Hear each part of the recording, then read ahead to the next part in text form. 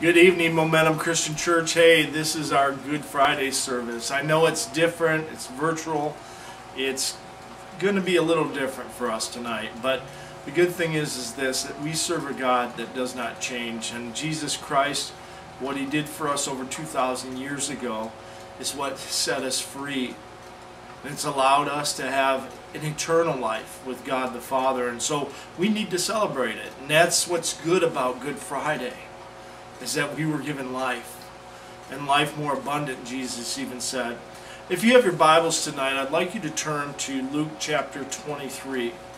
Luke chapter 23. And tonight we're going to focus on the crucifixion.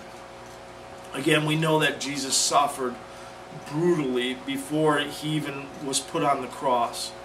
But tonight I really felt that we need to look and read the account in Luke chapter 23 of the crucifixion. And so if you turn to your Bibles in Luke 23, we're going to begin in verse 26. And it reads this way: "And as they led Him away, they seized one, Simon the Cyrene, who was coming in from the country, and laid on him the cross to carry it behind Jesus." And again, it was that top cross member that Simon had to carry. And it says this: "And there followed Him a great multitude of people, and of women who were mourning and lamenting for Him. But returning to them, Jesus said, 'Daughters of Jerusalem, do not weep for me, but weep for yourselves and for your children. For behold, the days are coming when they shall say, Blessed are the barren, and the wombs that never bore, and the breasts that never nursed. Then they will begin to say to the mountains, Fall on us, and the hills cover us. For if they do these things when the wood is green, what will happen when it's dry?' And two others who were criminals were led away to be put to death with Him. And when they came to the place that was called the Skull, there they crucified Him, and the criminals, one on His right and one on His left. And Jesus said, Father, forgive them, for they do not know what they do. And they cast lots to divide His garments. And the people stood watching by the rulers, scoffed at Him, saying, He saved others, let Him save Himself, if He is Christ of God, His chosen one. And the soldiers also mocked Him, coming up and offering Him sour wine, and saying, If you are King of the Jews, save yourselves. And there was also an inscription over Him, and it said, This is the King of the Jews. One of the criminals who were hanged on a rail at Him, saying, Are you not Christ? Save yourself and us. But the other rebuked Him, saying, Do you not fear God, since you are under the same sentence of condemnation? And we indeed justly, for we are receiving the due reward for our deeds, but this man has done nothing wrong. And He said, Jesus, remember me when you come into your kingdom. And He said to him, Truly I say to you, today you will be with me in paradise. It was now about the 6th hour, and there was darkness over the whole land until the 9th hour, while the sun's light failed, and the curtain of the temple was torn in two. Then Jesus, calling out with a loud voice, said, Father, into your hands I commend my spirit. And having said this, He breathed His last. Now when the centurion saw what had taken place, he praised God, saying, Certainly this man was innocent. And all the crowds that had assembled for the spectacle, when they saw what had taken place, returned home, beating their breast. And all His acquaintances and the women who had followed Him from Galilee stood at a distance watching these things. And again, I just want to talk a little bit about the crucifixion, about the perfect obedience of Jesus Christ, our Savior. I think about this thief who asked Jesus to save him, to remember him. And Jesus' reply to him was, "This day you'll be with me in paradise." And see, Jesus' death for us that are born again, who have been made new through his blood and through his obedience, even unto death, we will, and we have the promise that one day we will be with him in paradise. But I'd encourage you, again, I've said this many times, if you're saved just because of you wanting heaven, or heaven is your prize, there's a problem with that. It's going to be great, but Jesus is the price. He's the prize. He's our reward. And I think about when Jesus was in the garden, he asked the Father, is there any other way? Is there a way that this cup can be passed? Is there a way that I don't have to do what I know I'm going to have to do or what's required of me? And I think about Jesus. His fear wasn't about the mocking, the humiliation. It wasn't about the beatings that he was going to take, about his beard being pulled, about a crown of thorns being beaten into his skull. It wasn't about his wrist and his feet being impaled. He wasn't afraid of none of that.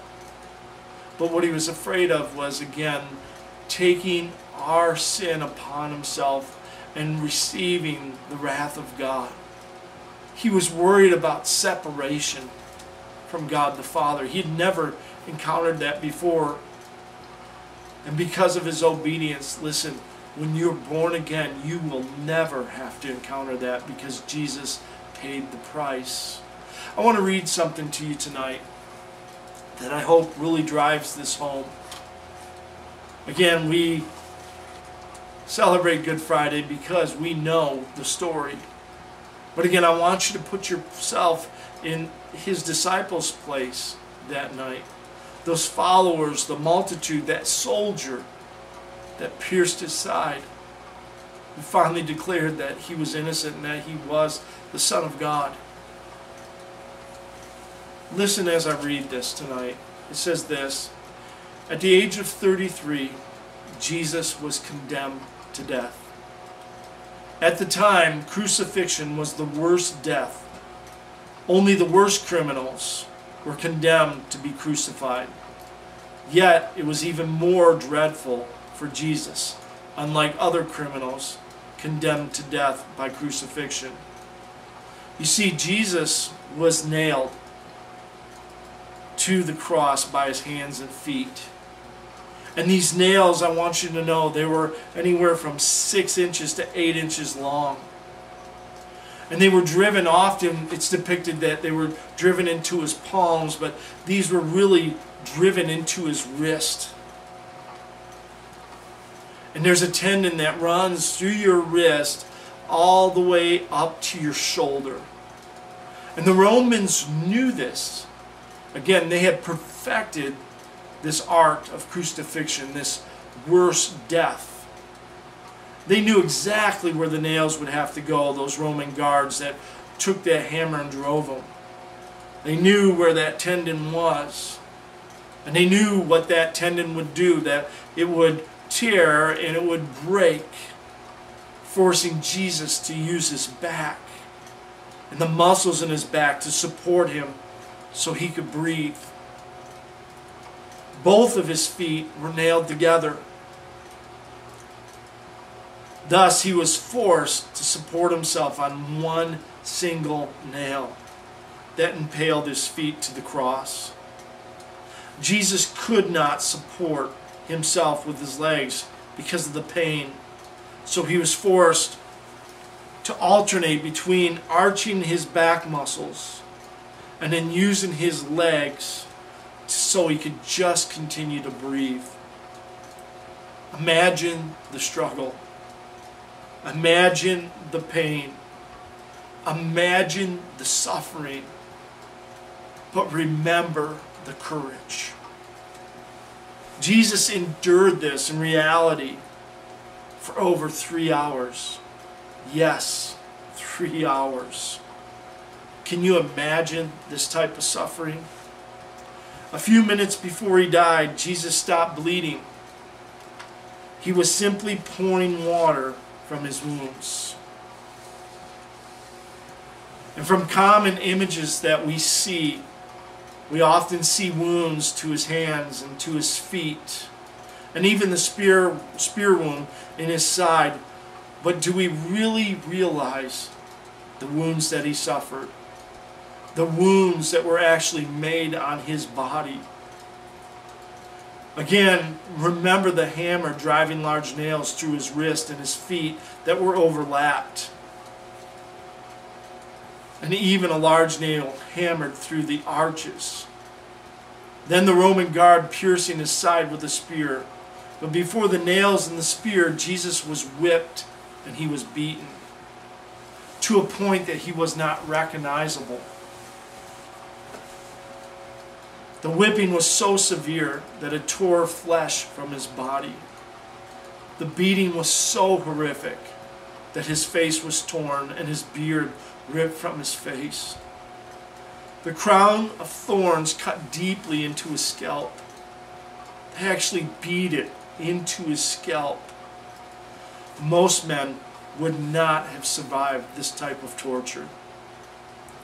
He had no more blood to bleed out.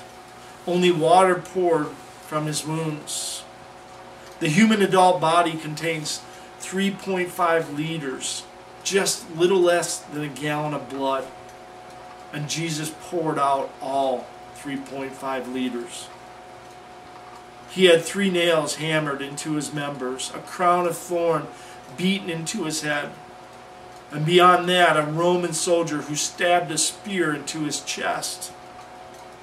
All these without mentioning the humiliation he suffered after carrying his own cross for almost 2 kilometers.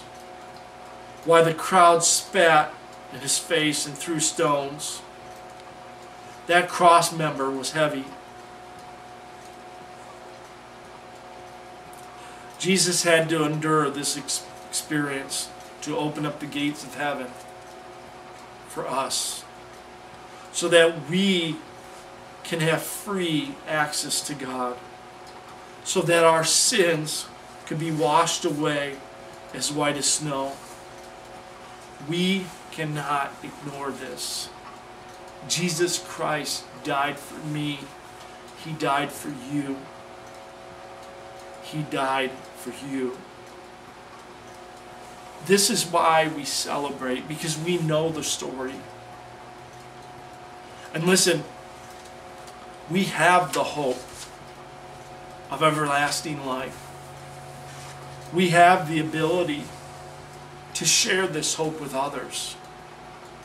Listen, the longer I live, and as this world gets more and more crazy, I realize something, that there's people that have never heard this account. They've never heard about Jesus Christ dying on a cross for them. They've never heard the last things that Jesus said. It is finished. Paid in full. There's a lot of people out there with debt that still has not been paid. There's a lot of people, loved ones of ours, your neighbors, who are under the wrath of God, and they don't have to be. And I'd encourage you, listen, to share the good news of Jesus Christ, to share the account of Good Friday, and tell them why it's so good. And this Sunday, we're going to celebrate the resurrection. You see, on the cross that day, Jesus defeated sin. He took all the sin of the world, your sin and my sin, upon his shoulders. He took the wrath of God for us. He saved us. He paid the price in full. He has set us free. And we know that Sunday we celebrate the resurrection, where he defeats death, to where we don't have to worry about death and dying. Are we going to face pain here on this earth more? I can tell you this, that's a certain thing, because the Bible tells us that we're going to. But the thing is this: if you're born again, and if Jesus Christ is your Lord and Savior, your last breath here on earth is your first breath with Him. So listen, celebrate today the goodness of God. And there'd be a few things that I'd recommend for you to do. One thing that our family does, or I know I do often on Good Friday, is I watch the Passion of the Christ, just to bring back to memory and the reality of what Jesus had to suffer that day. But listen, I'd encourage you, take this message and share it with others. There's many, again, that have never heard the story. As time goes on, there's going to be many more that don't hear the story. And you are God's plan A. So listen, I hope that you're blessed this Good Friday. I look forward to our Easter Sunday service. I'm looking forward to sharing about the resurrection of our Lord and Savior and celebrating that. And I would encourage you to do something special. Dress up. Dress up and take a picture of your family dressed up for Easter. And I'll tell you what, if you send it to me through a text, I would love to post those pictures up on the Momentum Facebook page. I think it would be a good thing to see all our faces, but it would also, again, allow others to see why we're celebrating. And again, smile about the resurrection. Smile about death being defeated, about sin being conquered. So it's a time to celebrate. So listen, right after the message now, we're going to get into communion. Again, remember that if you don't have juice, water works. If you have a Cheez-It, that'll work also for the bread. Just remember, those things are just symbolic. But today, we're going to take communion together to remember what Jesus Christ did for us. God bless you. We will see you Sunday morning. Okay, Momentum. Now we're going to share the Lord's table with one another. And so make sure that you have those emblems ready. And I'm going to actually look at a different account today. Since it's Good Friday, I believe that it would probably be great to look at Matthew chapter 26. If you want to turn to Matthew 26, and we're going to be looking at verse 26. That's Matthew 26, verse 26. This is this. Now as they were eating, Jesus took the bread, and after blessing it, he broke it. And he gave it to the disciples, and he said, "Take and eat, this is my body." And he took the cup, and when he had given thanks, he gave it to them, saying, "Drink of it, all of you. For this is my blood of the covenant, which is poured out for many for the forgiveness of sins. I tell you, I will not drink again of this fruit of the vine until the day when I drink it new with you in my Father's kingdom." I love that portion of Scripture that we see in the upper room. This is probably one of the most intimate times that Jesus actually has with his disciples. The Last Supper, the night before his crucifixion. And again, we know at this supper that there's several things that take place. He actually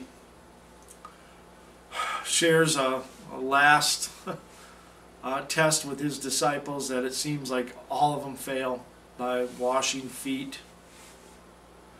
We see that this is where Judas is definitely revealed. And I just think about what it might have been like in that room that night. Did they fully understand what the Lord was saying? But we know this, that we take the Lord's Supper to remember what Jesus did in remembrance of him. And again, we know the Apostle Paul has given us clear instructions on how we should partake of communion today. And I want to look at that portion of Scripture also. So if you turn to 1 Corinthians chapter 11. 1 Corinthians chapter 11. And I want to look at verse 27. It says this, "Whoever therefore eats the bread or drinks the cup of the Lord in an unworthy manner will be guilty concerning the body and the blood of the Lord. Let a person examine himself, then so eat of the bread and drink of the cup. For anyone who eats and drinks without discerning the body eats and drinks judgment on himself. That is why so many of you are weak and ill, and some have died. But if we judge ourselves truly, we would not be judged. But when we are judged by the Lord, we are disciplined so that we may not be condemned along with the world. And these instructions, I really believe tonight we need to take a couple things to heart. The first thing is this: remember what Jesus Christ did. And especially tonight, let's focus on the crucifixion. Let's focus about that price that was paid so dearly by his body and his blood. You know, there was something that I seen today on Facebook that really caught my attention. And it says this: Jesus got what he didn't deserve, so you could get what you didn't deserve. And again, we know this. There's a statement that says that we didn't deserve it and we didn't earn it. But Jesus Christ, he did. And he did it for us. And so I want us to remember tonight what Jesus did on the cross for us, even as we reflected through the message of the pain and the suffering and the obedience and the courage of our Lord. But I also believe that with the Apostle Paul's instruction here, that we need to examine ourselves tonight. And maybe you found yourself, again, we haven't been around many church people lately, so again, I would think that we wouldn't have any sin that way. I think, in fact, when we come together, we're going to be more loving than we ever have been. But we have been quarantined in homes. And again, I think about what Jesus said, to love your God with everything, to love your neighbor as yourself. And our neighbor, as I've taught in the Bible, is everyone. Our brothers is our people and our faith family and in the body of Christ. But neighbors, it includes everyone. So maybe during this quarantine time, maybe you are at odds with a family member. Maybe you are upset with your neighbor. Maybe you're still working like I am and it's a coworker. Or maybe there's just simply a sin between you and God. And I've been saying all along, it's a good time during this time of things slowing down to go deeper in our relationship with God. And I can tell you this: if you don't forgive others, the Bible is so clear that God can't forgive you. And again, that is it's not a matter of your salvation, but what it is a matter of is your relationship with Him. It's hindered. The Bible tells me that if I speak to my wife wrong, that He doesn't hear my prayers. So don't allow your relationship, especially during this time where you can be going so deep, and your relationship with the Lord should be so sweet in this time of uncertainty and unrest. And listen, maybe you haven't had peace. Maybe you've been worrying. And listen, worry is a type of sin. And I'd encourage you tonight to repent, to turn to Jesus. Look full into His face and understand that He is your peace, that He is your hope. So we're going to take a minute right now and just search our hearts and ask God and the Holy Spirit to reveal anything that's not of Him. So let's just take that time right now.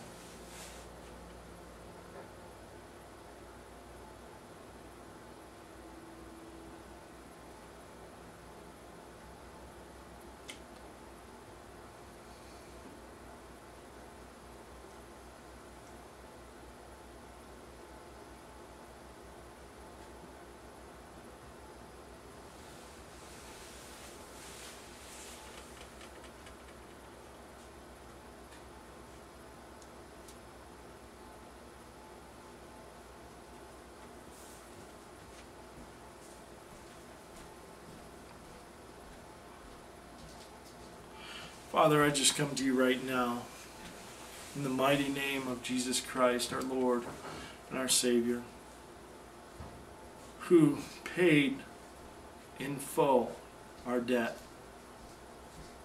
And Father, today I just ask, Lord, you just cause us, Lord, to examine our hearts. ask ourselves, where are we with you? Have we gone deeper in our relationship with you? Have we maybe been in some way pulled away from you because of fear and worry and sin in our lives? And God, I just ask, Lord, if we have anything between us and another brother or a neighbor, God, I just ask, Lord, you just expose it right now. Cause us, Lord, to repent, to turn from it and turn to you. Lord, your word makes it very clear that we're to be peaceable to all men as it depends on us. So, Father, you also make it clear that blessed are the peacemakers. So, Father, cause us, Lord, to get that right between us and a brother and a neighbor. And God, we know this, that if we don't forgive others, you will not forgive us. And that's a scary thing. So, Father, cause us, Lord, to be those that are quick to forgive. And Father, tonight, Lord, if it's a standing sin in our lives, Lord, cause us to repent and turn to you. Even if we've done it before, God, we know this, that you are the one that can break every chain, and we believe that tonight. And Father, we thank you, most of all, for the sacrifice of your Son, Jesus Christ. Lord, him going to the cross in total obedience. Again, Lord, we thank you, Lord, that he paid the price, that we might have life, that we might enjoy you forever. So, Father, I just ask, Lord, cause us, Lord, to hold on to that. Cause us, Lord, to rejoice in that. And we just thank you so much in the precious name of Jesus Christ. Amen. Now, if you've got your emblems, let's get them ready. And it says this in 1 Corinthians chapter 11, 23. For what I received from the Lord, what I also delivered to you, that the Lord Jesus Christ, on the night when he was betrayed, he took the bread, and when he had given thanks, he broke it. And he said, this is my body, which is for you. Do this in remembrance of me. Let's eat the bread together.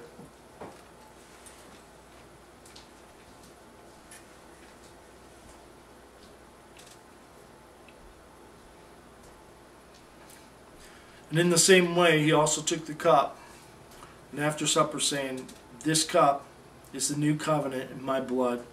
Do this as often as you drink it in remembrance of me. Let's drink together.